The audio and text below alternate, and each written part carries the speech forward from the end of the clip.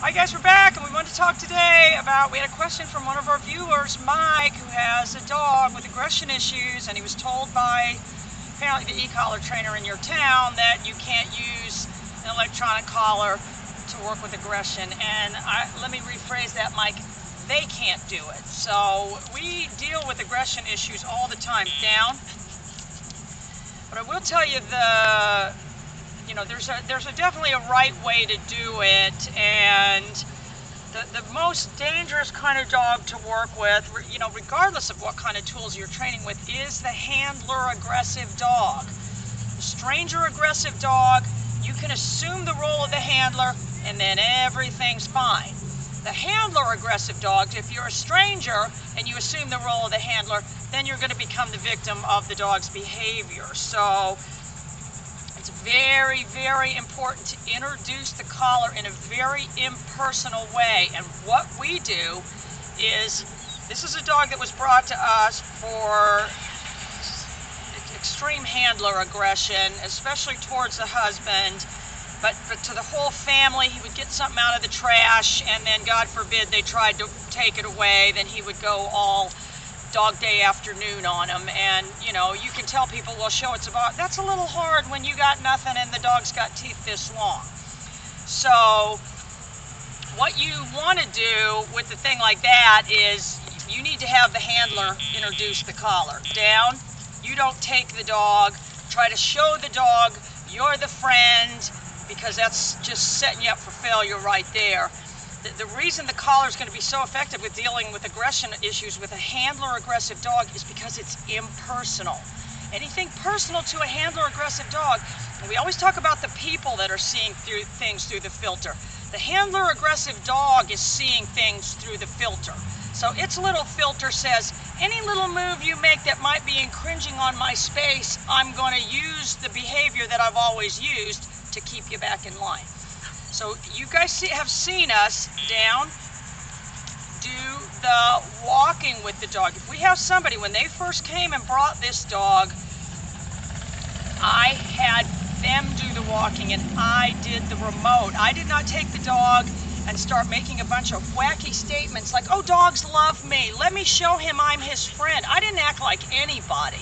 I was nobody. I had them do the walking. I directed everything. I had them do the walking, and then we put the dog in the cage.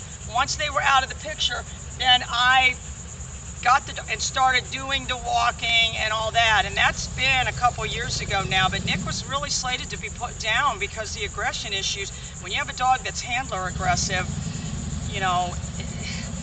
that's really not mutually exclusive, that it's not aggressive towards strangers. He would be friendly towards strangers, but the problem is once he got to know them, then they would become the victim of the attacks. Not to mention he would run completely away if he got the leash off. So the reason the collar is good under that context is because it's impersonal. Anything personal directed towards the handler aggressive dog is going to make you the victim of the attack. So now the dog starts going after you. Now what are you going to do? They are not all made of marshmallows and cotton candy like some people want to believe. Anyway, so we're just going to give Nick a little run through, but you want to, with the handler aggressive dog, remain impersonal. I mean, and this dog has been trained now and he's very, very successful. They continue to use the collar. Luckily, they're not the type that insist on knowing, when can we not use the collar anymore? You couldn't pry this out of these people's heads. And if that's what it takes to be successful, I'm all for that. I mean, we're not, with an older dog that's had aggression issues and behavior problems, the collar is your insurance that you can control the dog. So we're going to give Nick a little run through, but I'm just going to kind of show you, the impersonality of the collar is what makes it successful. But if you are going to introduce the collar to a handler aggressive dog, it needs to be done by virtue of motion commands, any kind of aggression behavior. The collar needs to be introduced via motion commands. What you don't want to do is start trying to get the dog to sit and using the collar. If you've got the dog in motion, you're going to have less chance of the dog feeling like that's a personal attack. If you're right there saying sit, trying to introduce a collar, yeah, that's going to seem, that's not going to be impersonal. Nick, heel. And you can train a dog of any age. This dog was older when we got him for training. Good boy. Good boy. So I'm going to give him the nick, but it's going to be all very impersonal. Heel. I'm not looking at the dog. I'm not directing, anything towards the dog. Down. What a good little boy. He's a wonderful dog. And you can see what he does. He does posturing by curling that paw under. You do want to kind of look for that. And what you don't want to do, a dog like this isn't looking to be petted. Down. Good. So verbal praise, food. Hopefully the handler aggressive dog that you have likes food. Good boy. Good heel.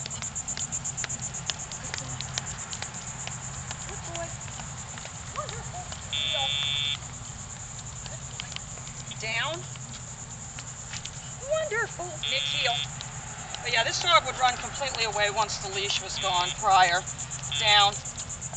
And I'm not going to tell you guys, it's not always easy to train them, and you're going to have to,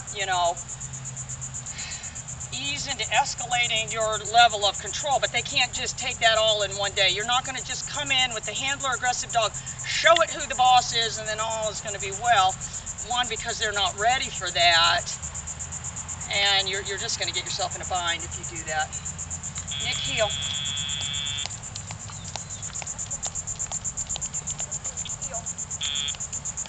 Wonderful. Good boy.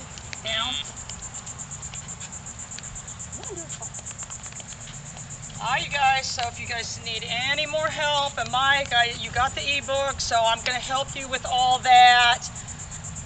Rule of thumb, though, always introduce the collar by virtue of motion commands. Always, always, always.